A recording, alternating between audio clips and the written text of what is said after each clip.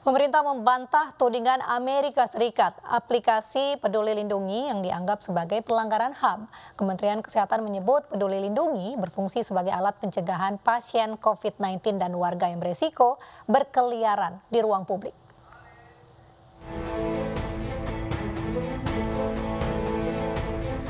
Departemen Luar Negeri Amerika Serikat menuding aplikasi PeduliLindungi melanggar hak asasi manusia dalam laporan 2021 Country Reports on Human Rights Practices pada Jumat kemarin. Aplikasi PeduliLindungi yang digunakan untuk melacak kasus COVID-19 dituding melanggar HAM terkait dengan privasi data penduduk.